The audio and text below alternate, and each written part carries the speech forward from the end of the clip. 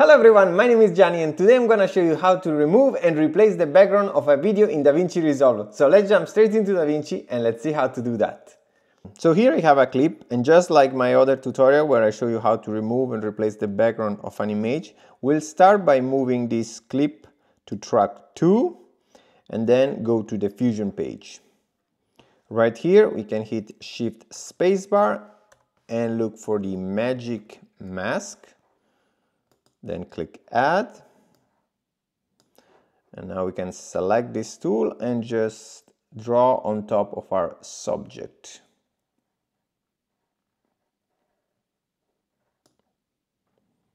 Perfect. Let's improve our mask by clicking Better, and then let's use this tool to remove this space right here. Now the selection looks very good, so let's click this icon here to let DaVinci mask out every frame of our clip.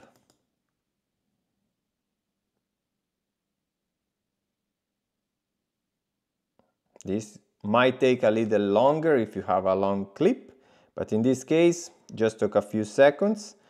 Now let's head back to the edit page, and as you can see the background is already gone. So we can simply drag a clip or an image below our subject.